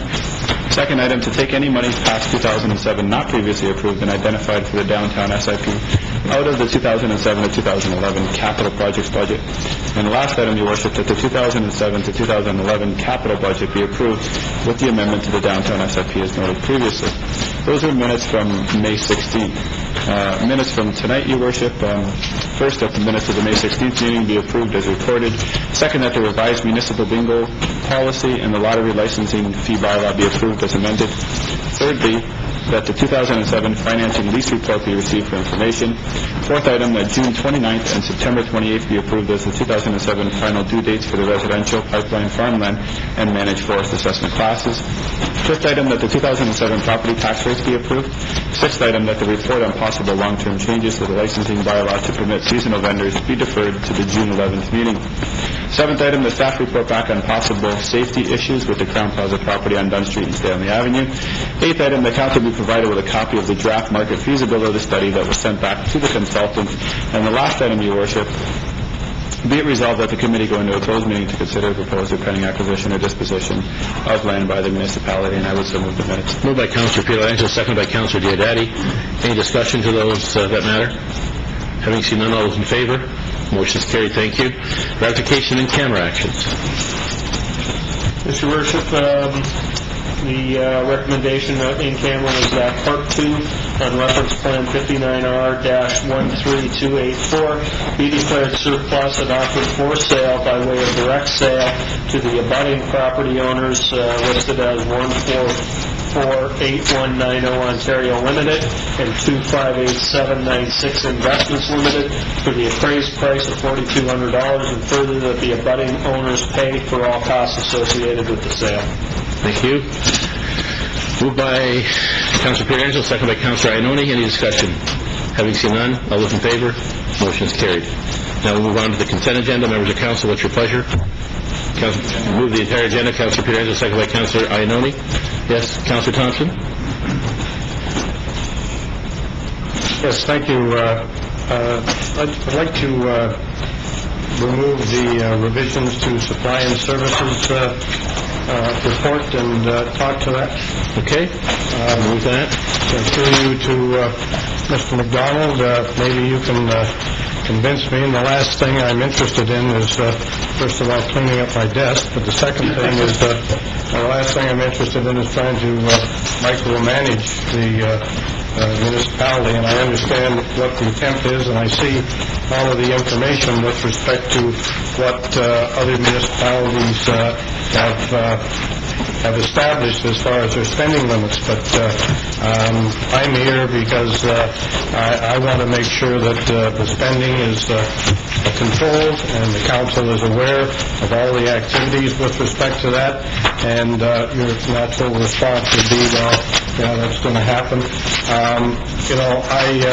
When I was not here, I intently watched what was going on and read periodically in the paper about some of the approvals. And, in 1997, we went through and completely redid this council chamber and at a substantial cost, along with the mayor's office, along with the CAO's office, and the reception in that particular area.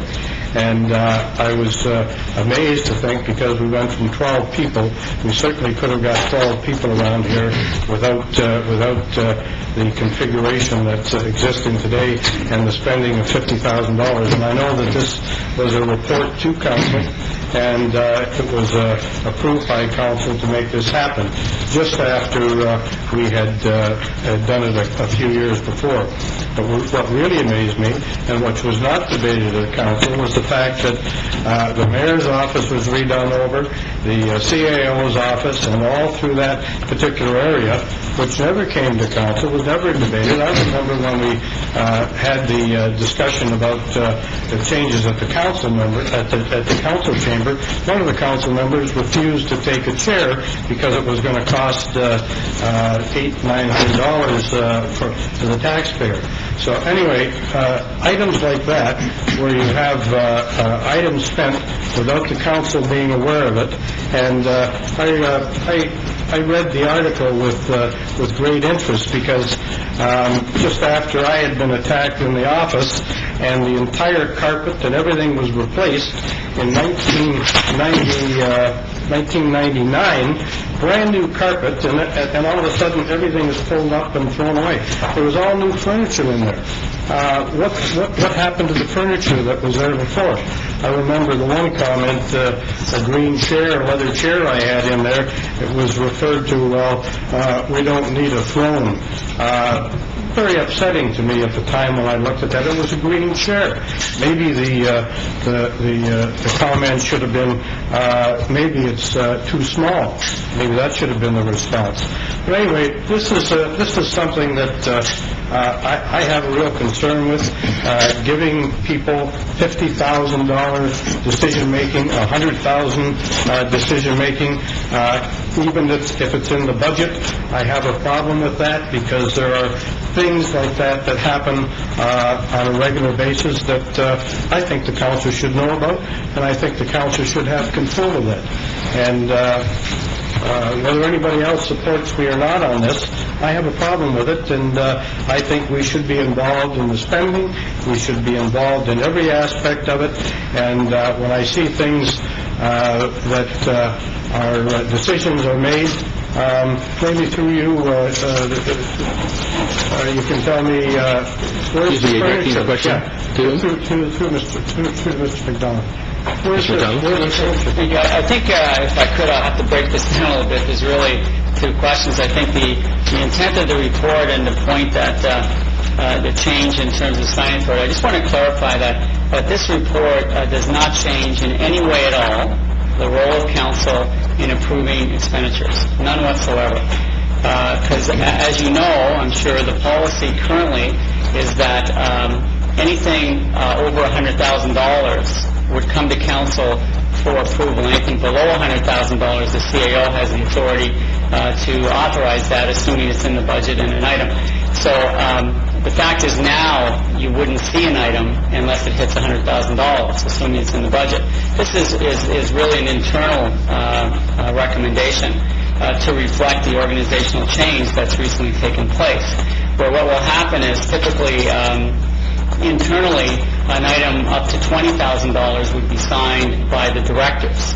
And in recognizing the two executive directors' positions now, instead of everything over 20 going to the CAO, those items between 20 and 50 would go to the two executive directors. But as I said, it's really an internal change. It has absolutely nothing to do with the role of council, because the current policy does not require these items to come to council. So there's no change with council's role. So that's really the intent of this report. On the other item, in reference to not going back 5 years ago, but any painting and so on changes in the mayor's CAO's office. My recollection is that that was about $10,000, which included renovating a washroom that was 30 years old. The furniture actually was reallocated from the mayor's office. The desk actually is still being used, of course, in the city by another director. So, I mean, you're talking basically painting and carpet. So those items are typically in the budget. We're talking $10,000 to do those kinds of work. We've recently done a little bit of painting, probably cost a couple $1,000. It's ongoing maintenance we do all the time. But this policy really has absolutely nothing to do with that, and this policy is an internal to reflect the organizational changes. Sure. I'm glad you explained that, because that's exactly why I'm standing up and making the comments I am. I think the council should be aware of items that you're referring to, and it was more than $10,000. My comment is, it's a replacement of things that didn't have to be replaced. And I would suggest to you, maybe you should find out where the furniture went. Maybe you'd be surprised. Your Worship, if I could just clarify, just as an example, the desk that was in that office, just on that point, we were required to order a new desk, actually, for our Director of Parks and Recreation at the time. The desk that was in the Mayor's office went to the Director of Parks and Recreation, and a new desk was ordered, which would have been ordered anyway, but instead of going to the Director of Parks and Rec, went to the Mayor's office. So that's exactly what happened to that furniture.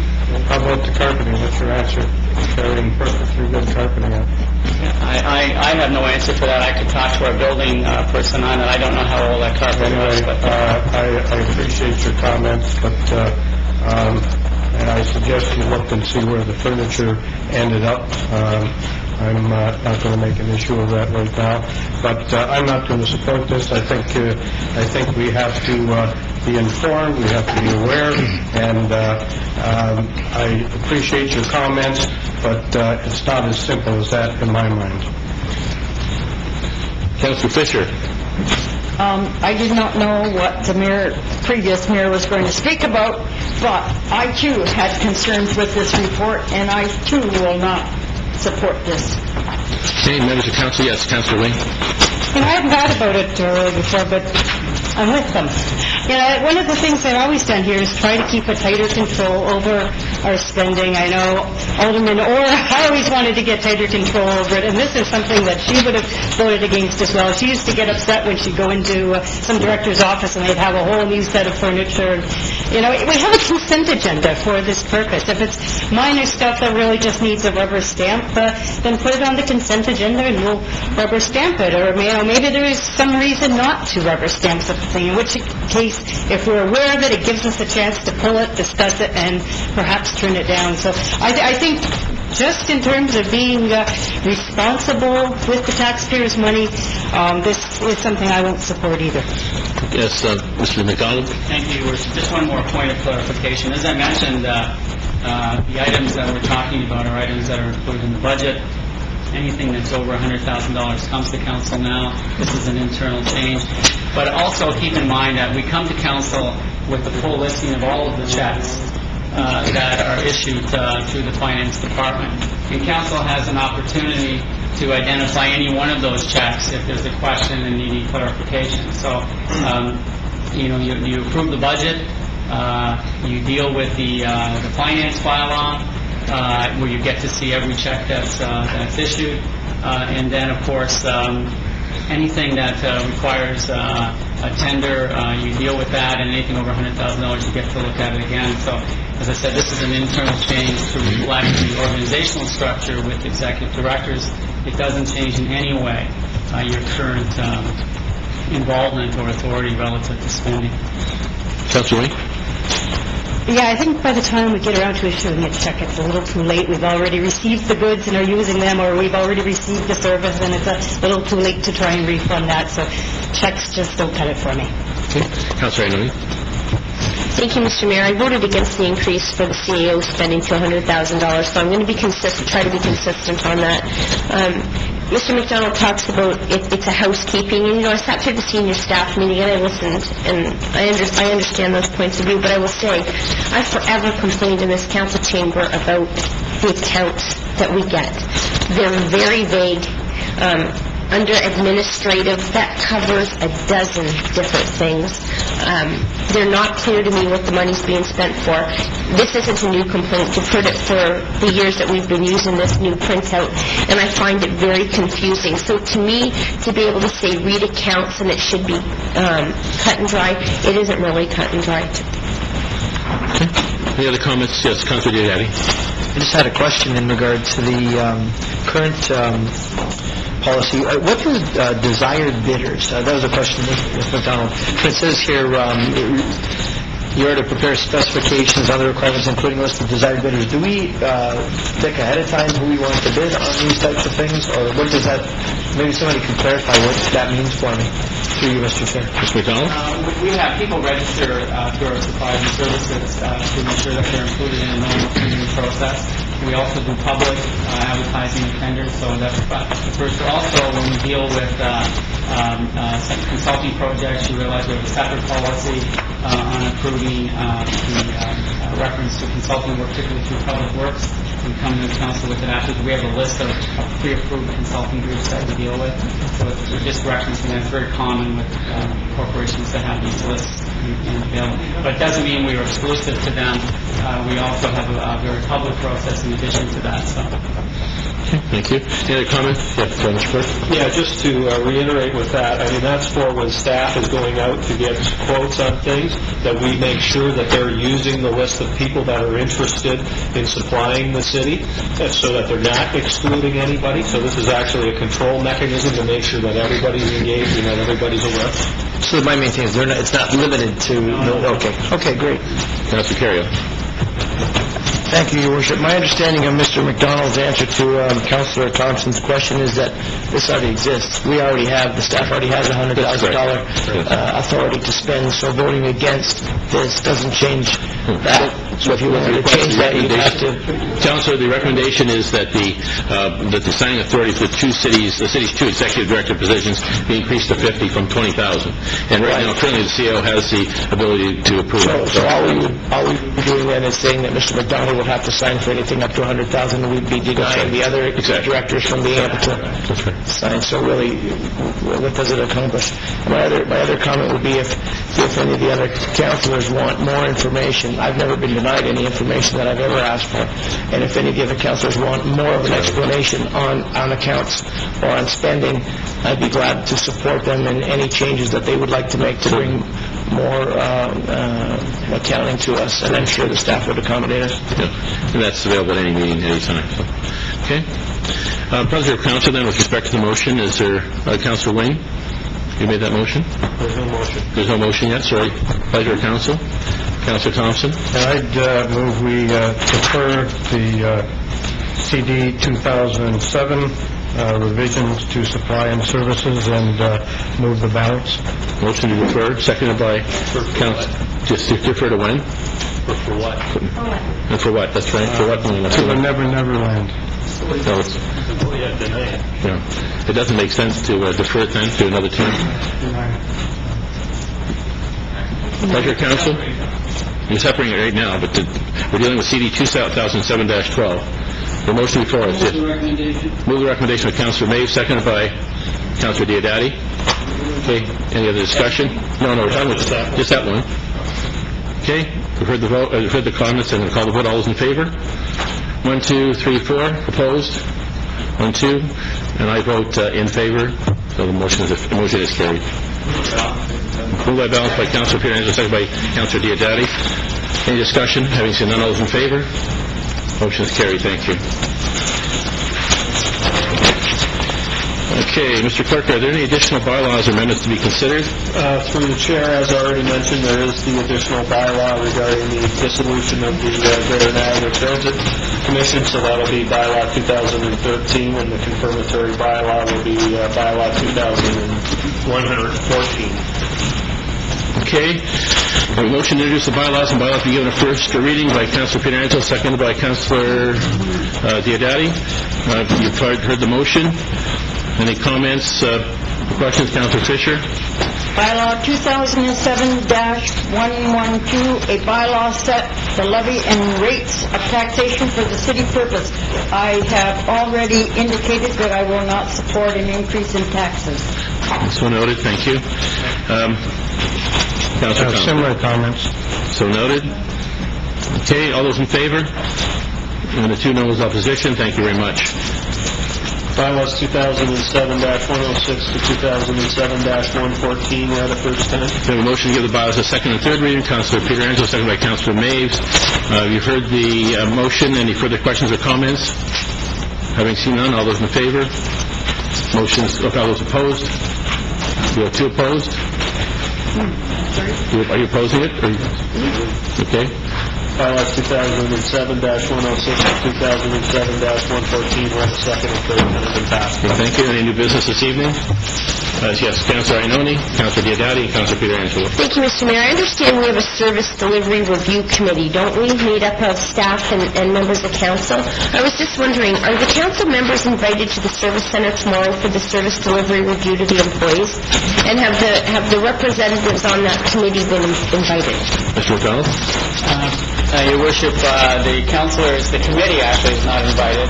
The purpose of it is really to kick off a particular process with water, wastewater, so it's simply a meeting to speak to the staff to make sure they understand the process, and we go from there. But the committee is aware that we're doing water, wastewater. The committee is aware of the process, and they're aware that part of the process is informing the staff, but they would not be participating or involved in that meeting. Councilor Diodati? Just, I know you touched on earlier, Your Worship, in regard to this Seven Wonders contest. To give an update, first of all, compliments to Dale Morton. She's been working her butt off on her own time to get things done. And A. Meyer for their 50th reunion. The giving keeps going. The banners around the city are recycled A. Meyer 50th banners. All the high schools in town have put the message on their marquees.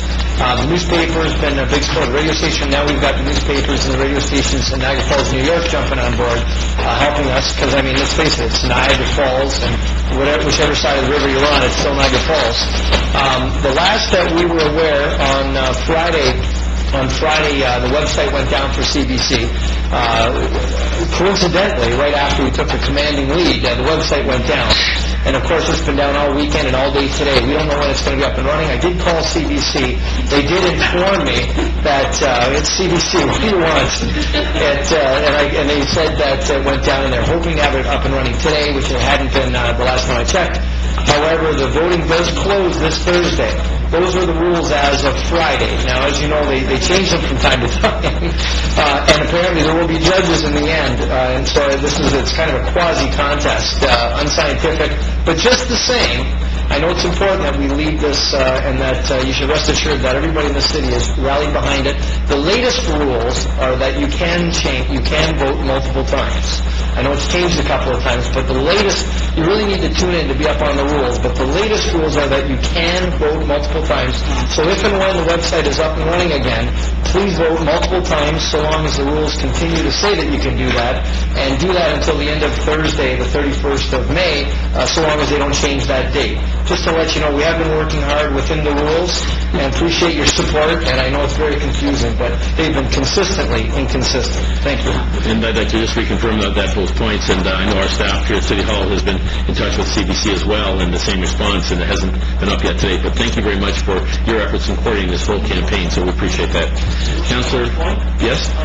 Worship, in the paper today, there was something about one of the judges was making comments that that's not the be-all and end-all of, that the judging will, it won't be, if we don't win that, we still have a chance. That's right. The judges will make the determination. Is that correct? That's correct. That's correct. Okay, Councilor Pietrangelo.